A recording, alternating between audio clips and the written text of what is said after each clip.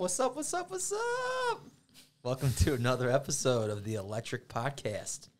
Today, our guests are Tim and Tracie McLaughlin from Pfisterer, all the way from North Carolina to smoky, hazy Utah.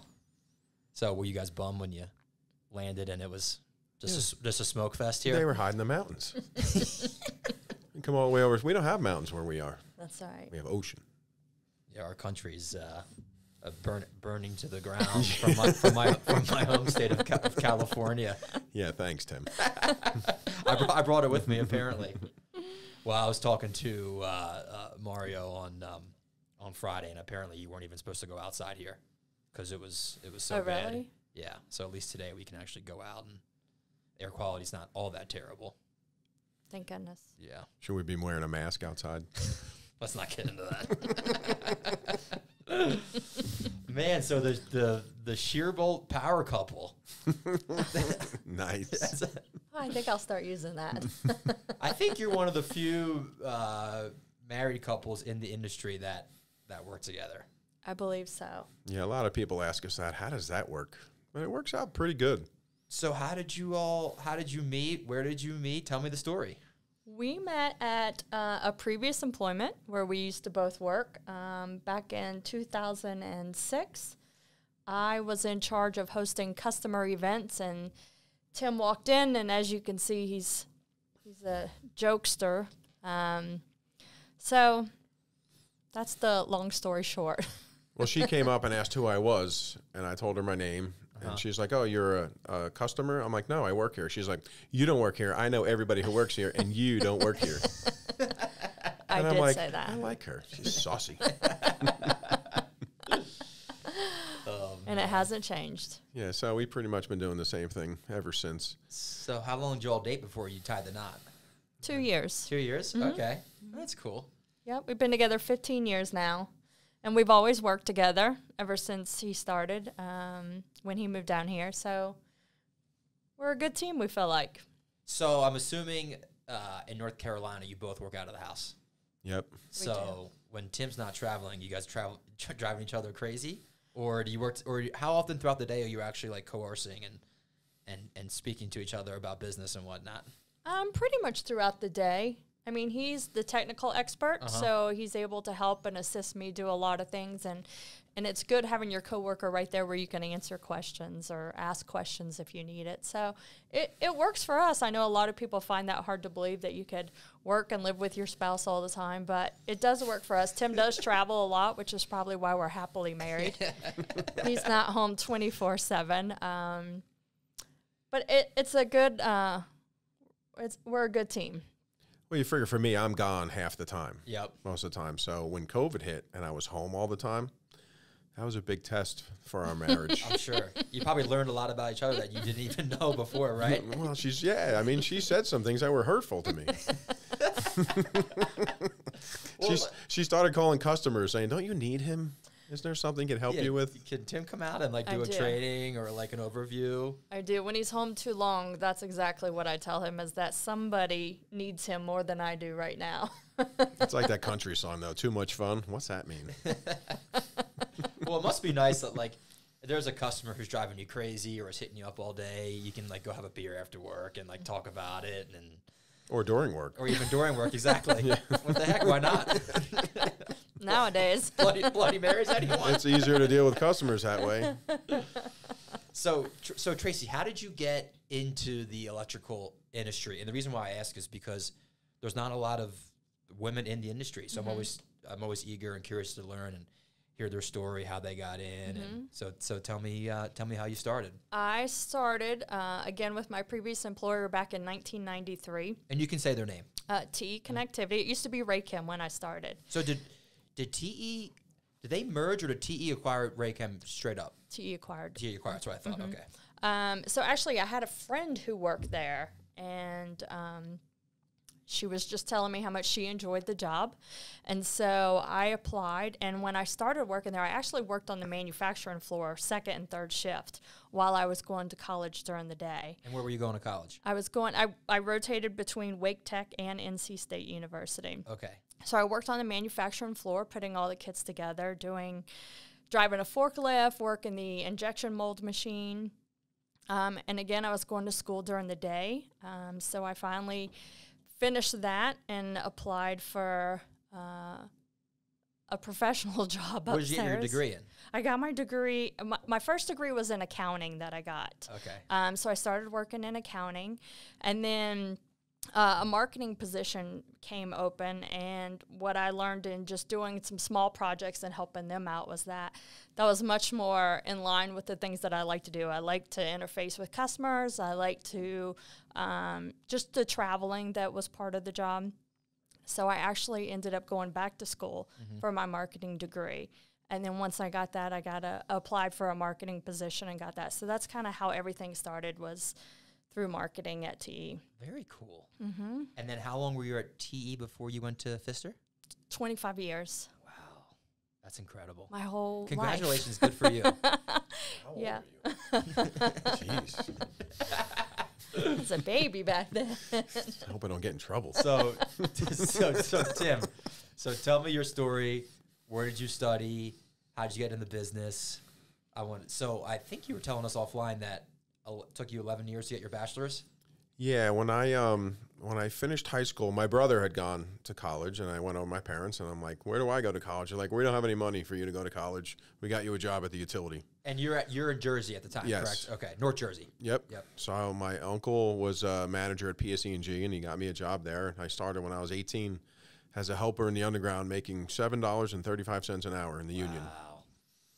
And so I was there a couple years, and it was, it's a big job when you're 18, right? It's a big company. It's a little daunting, but as I started doing it a little bit, it's a little more dangerous than I wanted it to be. And I was looking at guys who are my age now who look like they were 70, 80, just beat down from the elements and working down a manhole. But you got to remember back then too, everything was paper and lead. So, when you were working on cables, you were working with solder and all kinds of harsh chemicals that evidently are not good for you. But I'm fine. So you were at that time, you were primarily only doing paper and lead? Mm-hmm. It was all paper and lead. It was all paper and lead. Yeah, because New Jersey, all the cities were, all paper and lead. It wasn't as easy to change it out because the system was small, so the new cables didn't fit in the old ducts. Mm-hmm. So it was quite an interesting job, and but I decided this isn't what I want to do the rest of my life, and I was down a manhole one day with an engineer from the general office, and making a specialty splice, this transition splice, where now they use heat shrink, and they've been doing heat shrink for 20 years, but back then you built everything by hand. And this guy had never been down a manhole in his life. He's reading off a print. And I was like, what do I have to do to get your job? Yep. So he told me, well, you have to go to school, and I work in the general office. And I'm like, okay, I'm going to do that. And I did. 12 years later, I got that man's job. Good for you. It's America. That's right. But it was, it took me a long time. And I got to give a lot of credit to the guys I work with in the field because they supported me. Because sometimes I said, listen, I have an exam tonight. And they'd be like, I got your work. Go sit in the truck. So you're doing everything. You were doing night school. Yeah. And you got your degree in engineering, correct? It's actually a business degree. Business degree. Okay. So, but it was interesting. The day was, you went to work. It was 7 to 3:30. I drive home, eat, take a shower, go to college 6 to 10 p.m. Drive home, go to sleep, get up, repeat. Wow. So I wanted to quit so many times, but Yeah. I also didn't want to work in a manhole for The rest of your life. Yeah. And some guys do. Yeah. Mm-hmm. Yeah. Give them a lot of credit for putting up with that. That's a grind. So how long were you at PSEG? 22 years total. Wow. And so where'd you go after? Then I worked at TE. Okay. Connectivity with Tracie. But as I got into the engineering group, I went back to school, got a couple of master's degrees, which, So you got your master's in engineering? Nope. My master's is I have an MBA. And then I'm just going to keep on asking how many times you've gotten your engineering degree. I don't have an engineering degree. I only play one on TV. Yeah, exactly. Well, based on your technical knowledge, I just assumed you were an engineer. Well, I was a standards engineer, and right? Mario keeps on being like, Tim's an engineer. Tim's an engineer. So No, I just play one. Straight up lying. No, in fact, the second master's degree I got was in engineering management, just to have something that said engineering in the name. Yeah. Oh, that's great. So how do you leave a job like PSE&G and then go into like on the manufacturing side? How does that transition take place? Well, when I got into the engineering department, it was my job to get rid of this lead cable. Okay. Right. So now I had to work with these manufacturers who made these different types of splices and terminations and things like that. So, there was a lot of guys around my age at the time, and, they just seemed like they had a lot of freedom in their jobs to, move around the country and do other things. So I thought that would be kind of neat. But the engineering job was really good because I got to take what was wrong in the system and change it based on working in the manhole all the time and working in this engineering group. So yeah, I learned so much from doing that. I learned so much from the manufacturers, and I always knew one day I'd end up there. Yeah. So when they, TE was bringing out a new product, which was right in line with what I've done my whole life, and they had offered me a job to move from New Jersey to North Carolina. Got it. And so was that transition hard from North Jersey, New York, living down to the South? Yeah, it was different. I spent a lot of time in New York City, and it's mostly the food, the Italian food, and the city, going to plays, and where I lived. The allergies. Oh my God! When I first moved to North Carolina, I thought I was going to die from the oak trees. It was terrible. Oh wow! But where I lived in New Jersey, there were 7 pro sports teams within 20 miles of my house. That's right.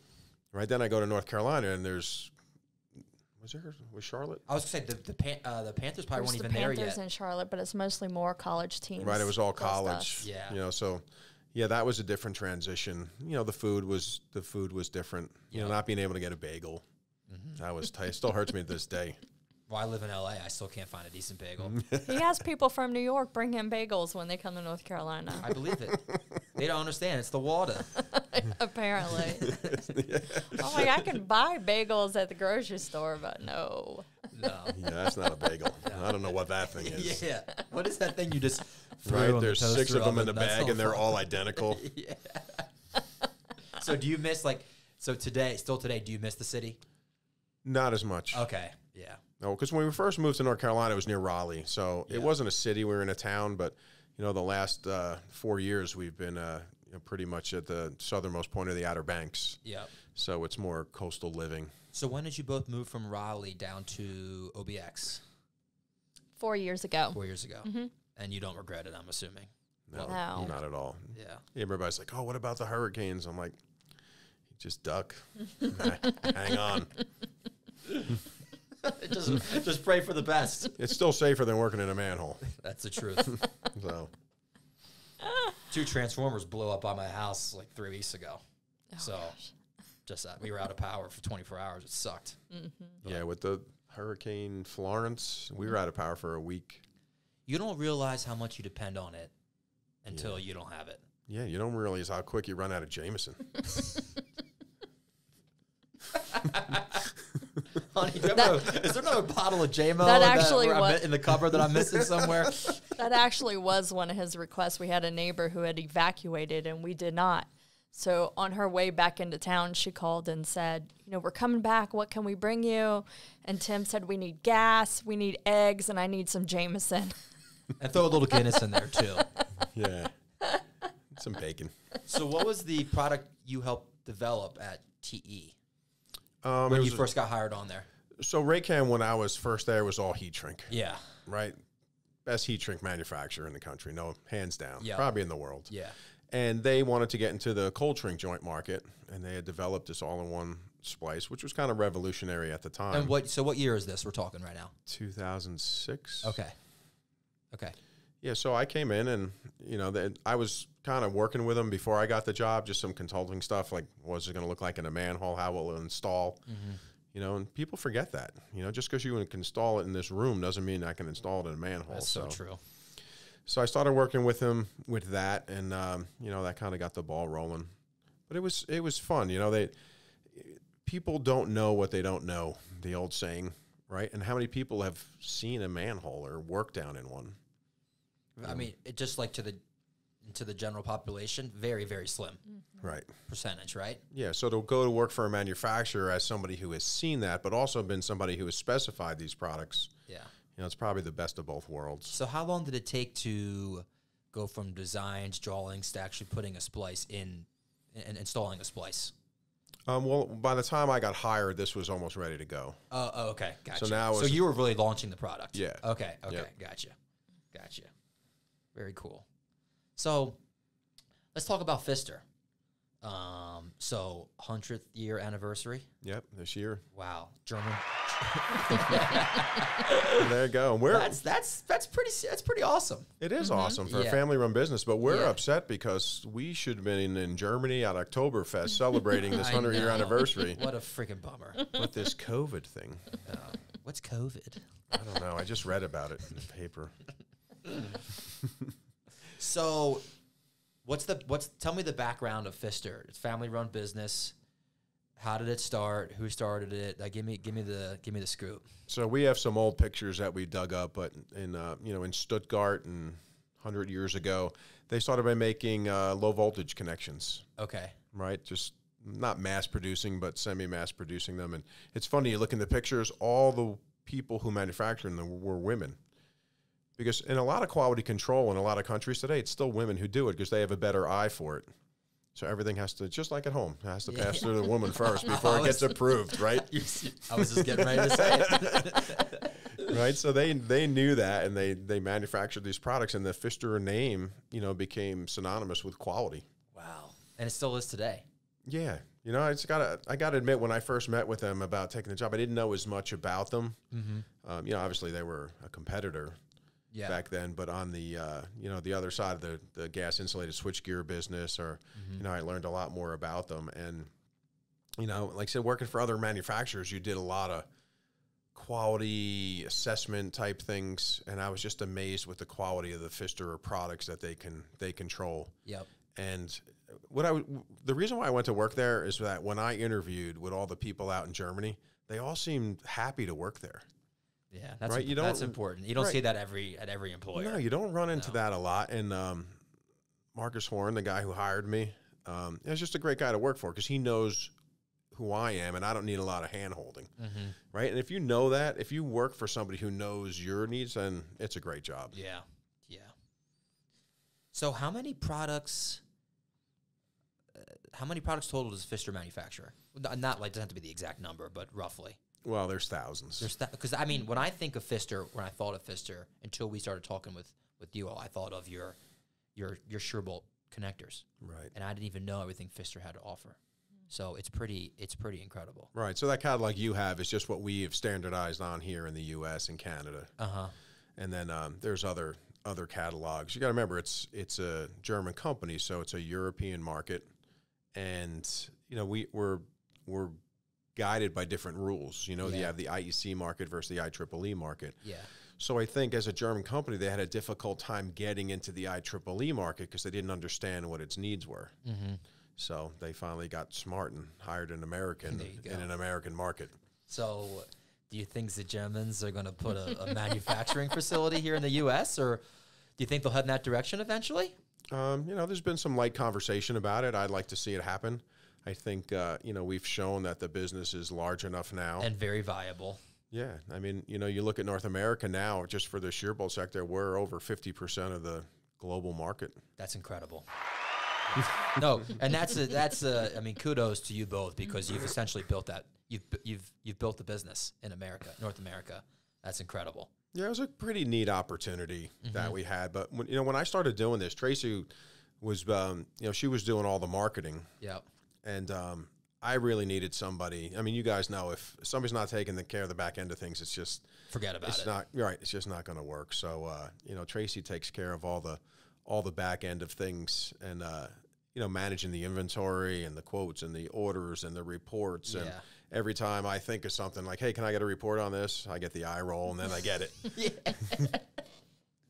You get it. Let me just grab a shot of Jameson first, and I'll get it over to you. A little JMO in me, and we'll move on.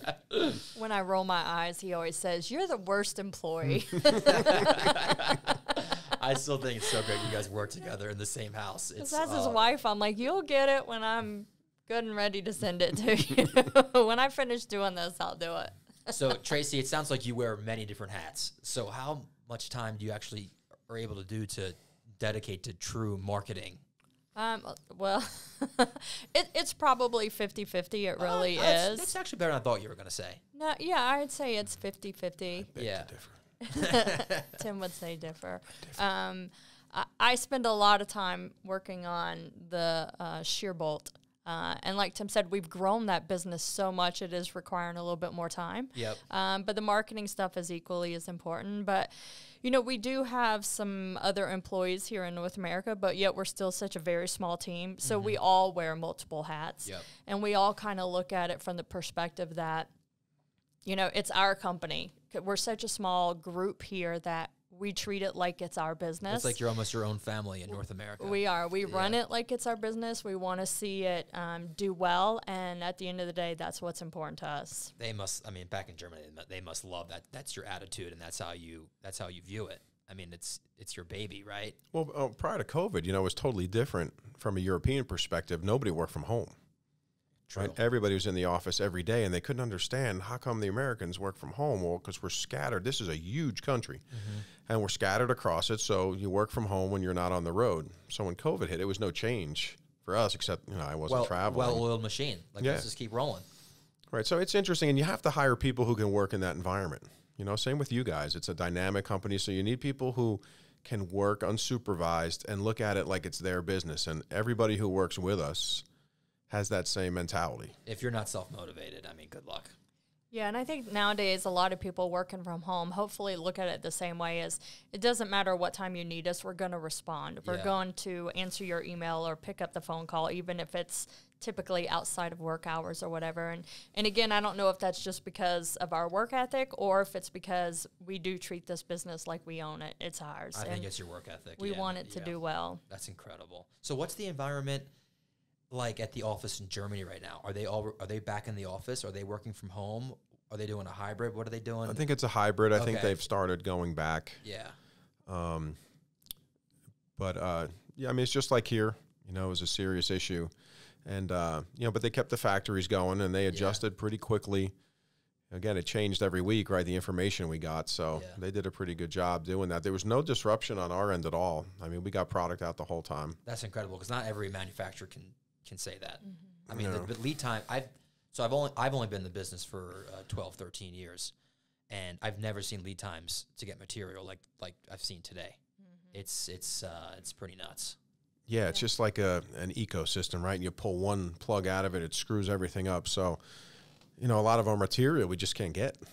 So that has changed things. And there's for nothing more us. frustrating than you can sell something, but you can't because of it, due to lack of material or lead time or et cetera. Well, we were a little concerned when we started hearing about some lead times extending out or people were having difficulty, I think, getting like the cardboard boxes or just different things people were struggling with. Boxes, come on. Like Amazon's at my house every day. Right, use those boxes.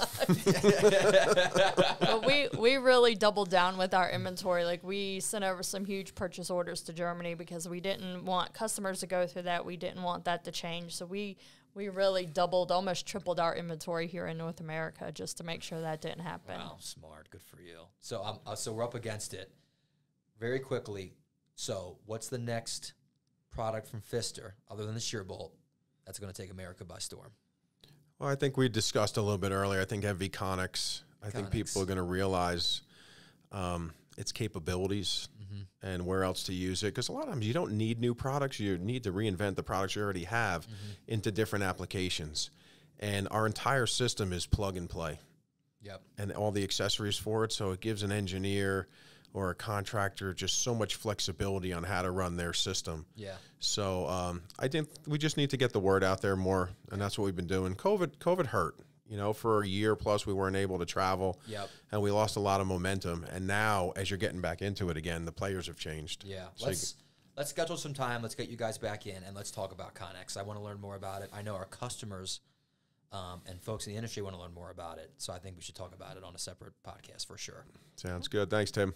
Thank Anytime. you. Thank you so much for being here, and can't wait to chat again soon.